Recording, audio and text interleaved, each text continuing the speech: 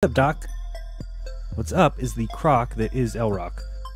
The Looney, Lunar Reconnaissance Orbital Paintbrush and Digital Rendering Brigade, and those who trust in and believe that graphics, drawings, and animation are real. So earlier today I stumbled across the Lunar and Planetary Institute. I got there from an image that I found. Somebody was trying to claim that the image was real.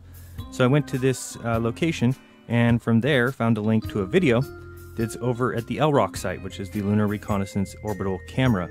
And here's the most amazing thing, that the three things I'm about to present, it's not as if I dug through the site to find them. They are the first three things I found. First three things I looked at, and I was so appalled, I said, all right, let's make a video. So there's much more to find there, I'm sure. First up, though, is a video of the moon that I found at LROC. The link is in the description. While you watch it, I'm going to be reading word for word the description of the video that you see here in front of you now. So, as this video begins, and I'm going to let you start watching it, we notice a few things here. First, is this video real? Think about that. Maybe I'm about to read to you that the video is not an animation. Well, maybe I'm about to read to you that it is. Maybe I'm about to say that it is an artistic rendering. Maybe it's not. Well, let's read while you watch and find out what exactly is this video. Introduction by David A. Kring. From the Earth to the Moon is a brief but vivid video and audio recording that provides an inspirational view of the lunar surface, which humans have not visited since 1972, despite being the best and most accessible place in the solar system to explore the fundamental principles of our origins.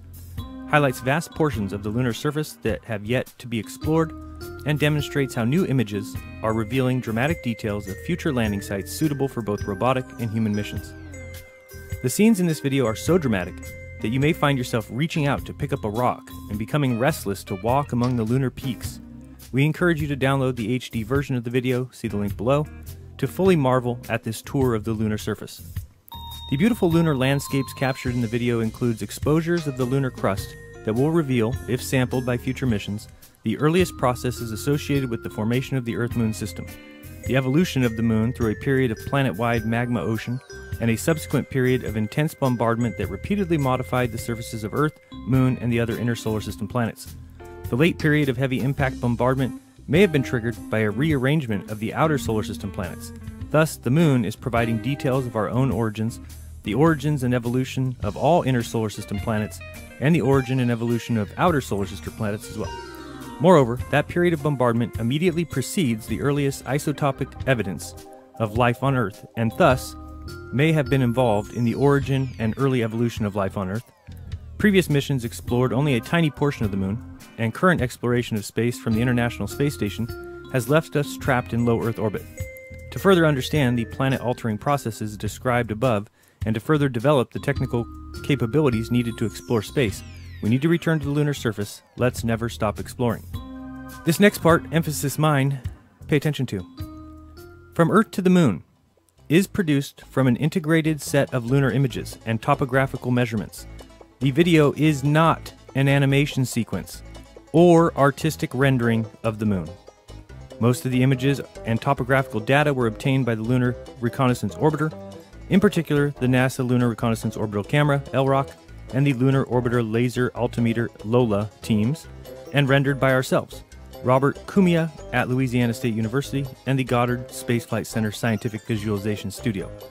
So wait, it's not an artistic rendering of the Moon because you rendered it yourself, Robert Cumia and the Goddard Space Flight Center. What does that mean? I'll read the sentence one more time. The video is not an animation sequence or artistic rendering of the Moon. Sentence later, and rendered by ourselves. So if I render something myself, it's not an artist rendering. Hey, whatever, believe what you guys want. No bother to me. This next image is the image that got me there in the first place. This image here, somebody sent me and said is a real image of the Moon. So I said, where'd this image come from? So I had to do a little bit of exploring, and I found it, and let's read together whether or not this is a real image, or is that simply computer graphics? It says, on June 10th, 2011, the Lunar Reconnaissance Orbital spacecraft slewed 65 degrees to the west, allowing the LROC narrow-angle cameras to capture this spectacular sunrise view of the mountainous peaks in the center of Tycho Impact Crater. Geologists are anxious to hike through this area to collect samples dredged up from the lunar interior by the impact event and to collect samples of impact melt that will test our models of the asteroid and comet bombardment of the Earth-Moon system.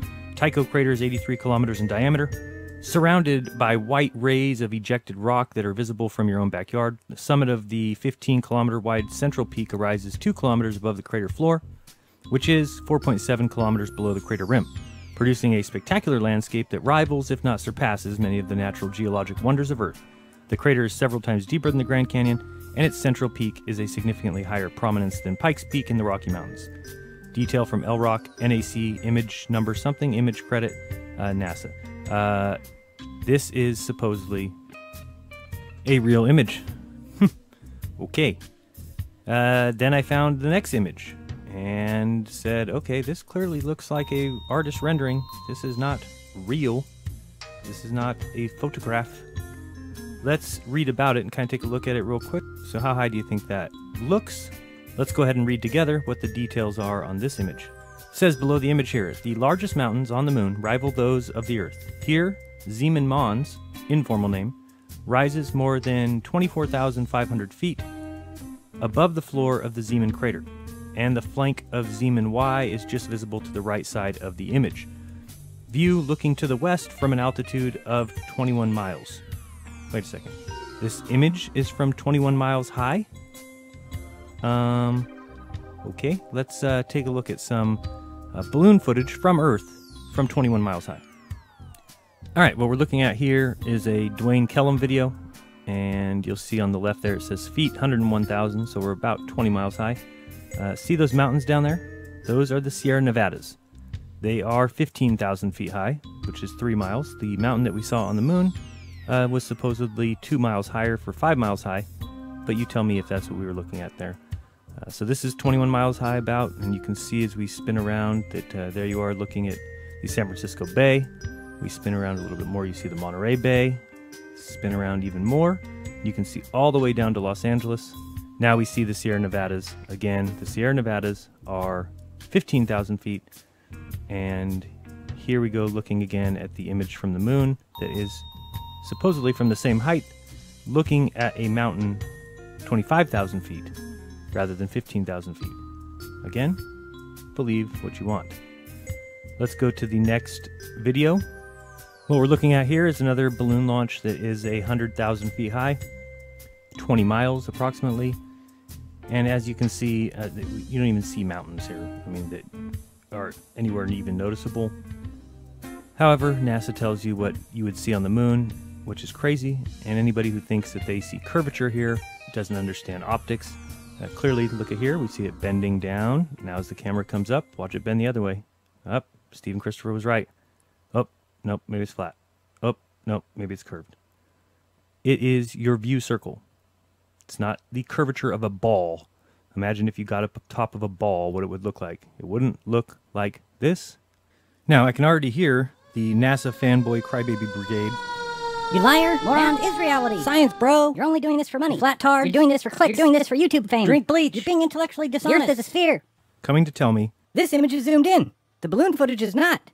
Haven't you ever heard of Zoom, moron? So I say to them, can you please contact NASA and tell them to put an end to the whole moon landing conspiracy hoax denier group by simply zooming in on the rover or on the LEM or on the flag or on any item that's on the moon, rather than showing us these clearly CGI images. The problem I have is with NASA spending my tax money to the tune of $52 million a day. That's $1.5 billion a month. Most of us cannot even comprehend that kind of money. It's ridiculous beyond understanding. And again, you can believe what you want. Believe in Saturn, believe in Mars, believe in Jupiter and the galaxies of trillions of suns, all you want. But for NASA to use my tax money to lie to my kid and my family, I'm not going to sit back and swear by the holy priests of JPL and worship math as if it's reality. It's not. Be kind, don't lie, and don't render images and then call them not rendered. That's called a lie. Till next time, guys, this has been Jeranism. That's all fake.